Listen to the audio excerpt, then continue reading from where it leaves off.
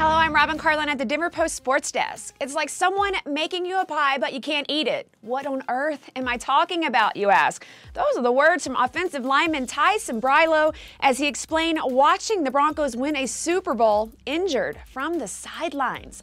The Colorado State alum began the season with promise, but that was all cut short when he tore his left rotator cuff in September. But good news, Sambrailo will be cleared as early as next week for all activity as he makes a position shift to right guard. He played left tackle in place of the injured Ryan Clady during his rookie campaign.